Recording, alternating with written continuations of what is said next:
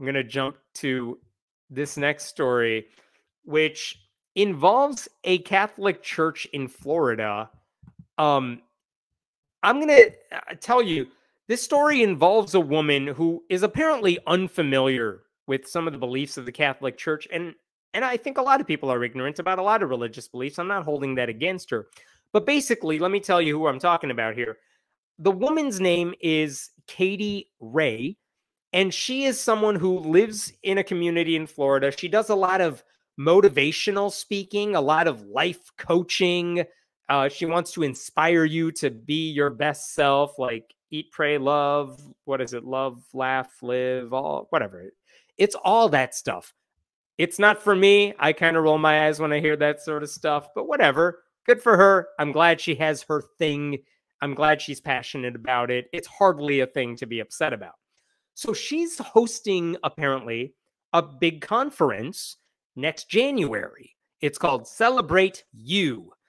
And she decided, like last year, she wanted to rent out a gymnasium that was owned by a Catholic church in the area. The Our Lady of Lourdes Catholic Church in Dunedin. I don't know how to pronounce the city's name, but she rented out the space. She signed the paperwork. She gave them a down payment. Everything was fine. And why wouldn't it be? It's a secular event, but like if the church is renting out space, I don't think that would be it's not like they're renting it out to me.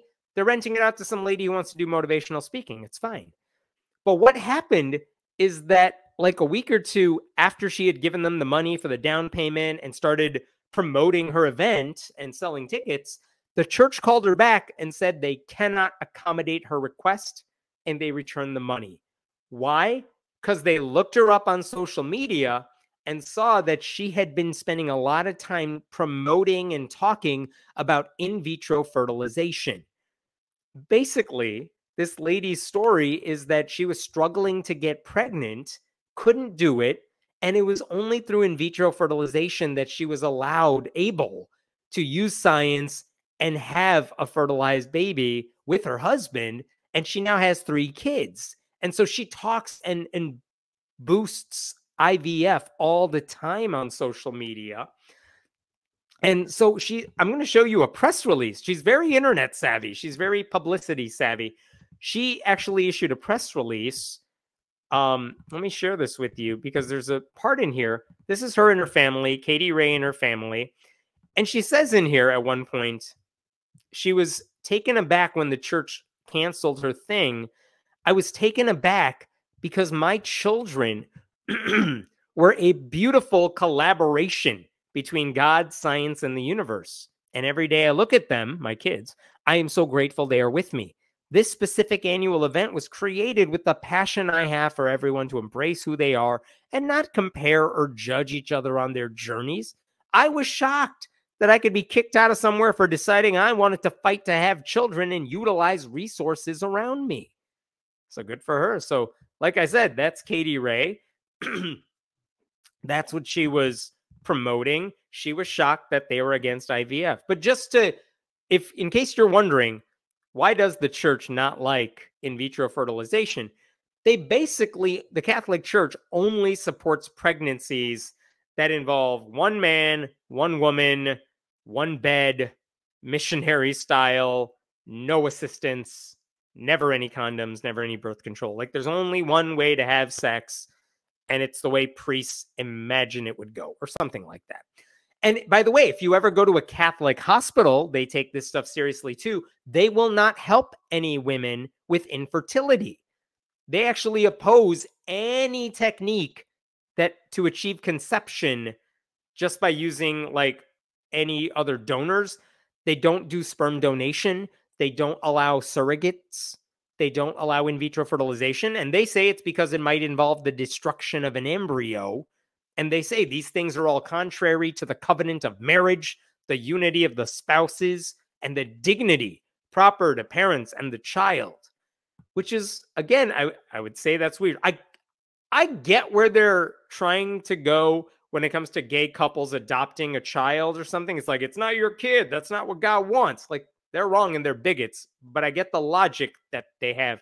But in this case, in vitro fertilization, this is the lady and the husband like creating new life which I heard is what the Catholic Church likes, but they're just doing it outside her body because she's infertile.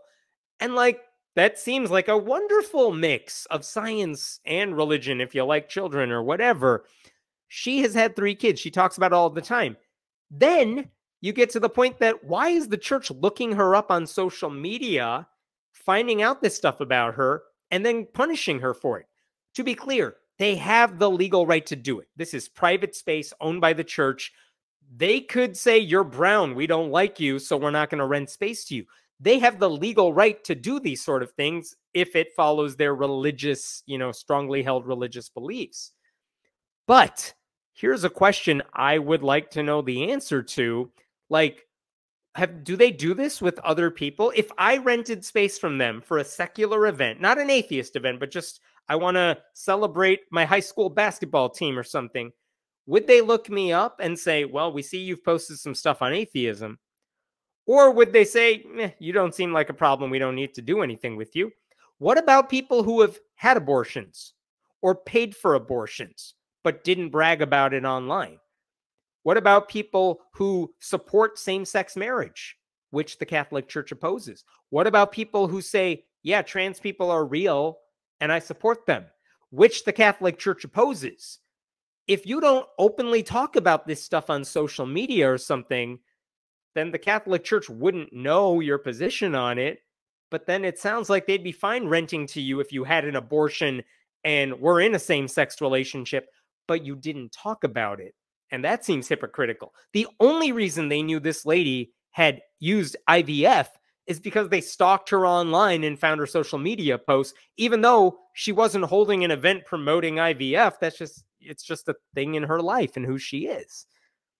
One thing I also found amusing is that a local news outlet, like I said, Katie Ray is very savvy. She sent out a press release. She contacted local news media, and one channel covered her story, and they actually included this picture outside the church.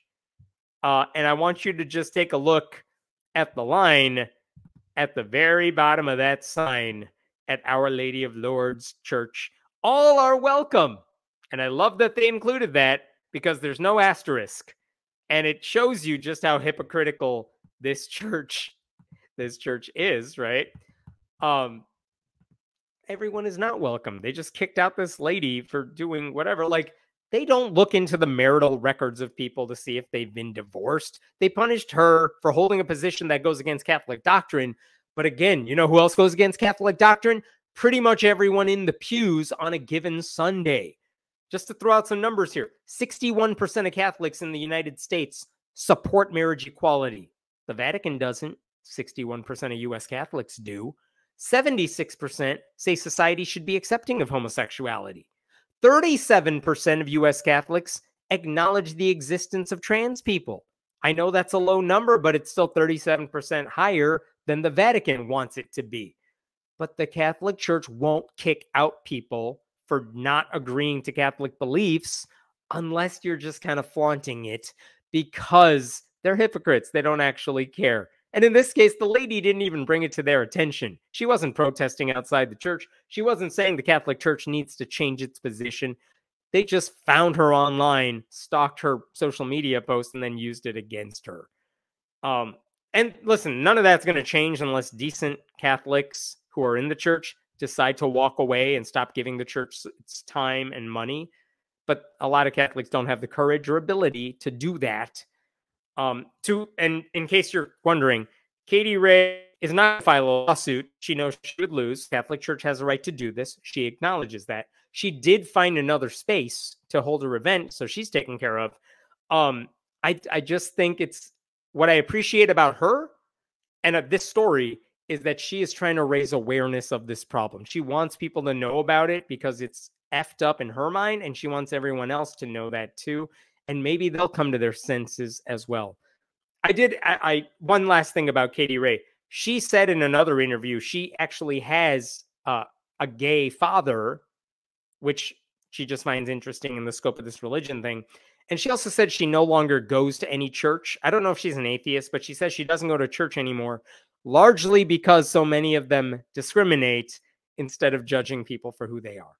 So kudos to her. I hope her event goes well. And thanks for highlighting the hypocrisy and cruelty of the Catholic Church. We can all do it. She did it very well.